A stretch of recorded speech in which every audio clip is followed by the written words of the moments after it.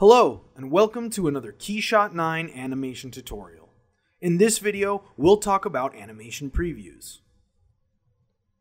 Using the animation preview is a quick and easy way to get an idea of the final output of your animation.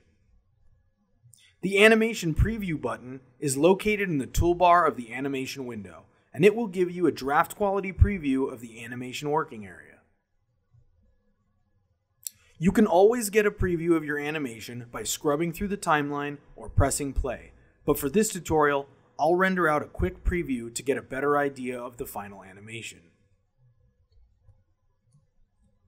Under the timeline settings, we also have the option to increase the preview quality. But setting these values too high defeats the purpose of getting our quick, low-resolution preview animation. I tend to set these to low values for fast results. To render my preview, I'll use the flags to identify the area of my animation I'd like to render, and then select the Preview button from the animation toolbar.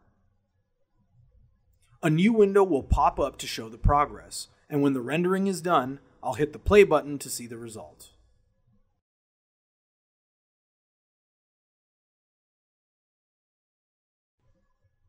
I'll then have the option to save my preview as an AVI file. I'll call this file Drone Camera Switch Preview and save it to my desktop for easy access.